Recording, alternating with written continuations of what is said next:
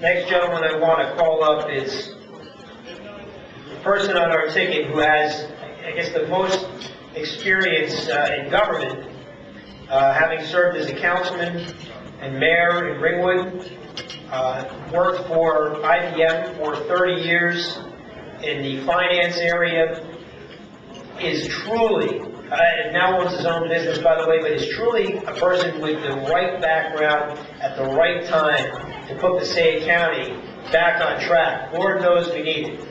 As everybody in this room knows, we have certainly seen a very poor job from the leadership of the county at this point in terms of how they conducted county business in the Freeholder Board. And the time is right for Jerry Holt to be our next freeholder. So, Jerry, please come and say a few words.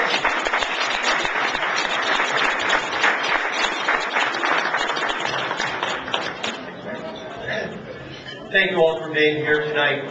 Probably one of the best pieces of campaign material that we have that goes out throughout the county is the property tax bill.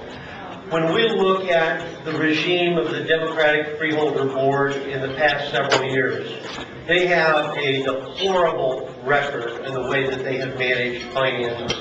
For the past 2 years, they've raised our property taxes to the maximum amount that was allowed under the state law. And we've seen what they've tried to do to circumvent those limits in their plan to sell the golf course. Unfortunately, that plan is being challenged, but they are moving ahead with the plan.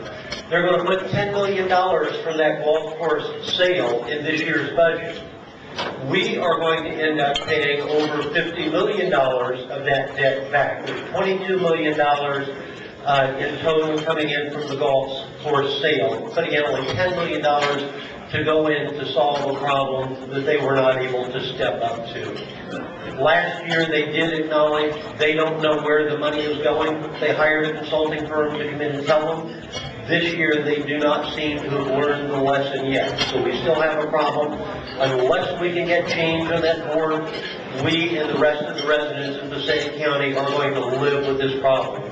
So it is clearly a time for a change. I think that we've got the momentum going now. We need to all pull together and work hard to get the Republicans elected on this year's ticket at the county level and at the municipal levels. And I think that we can do it if we are all pulling together. So again, thank you for being here tonight. We look forward to your support during the election. Thank you.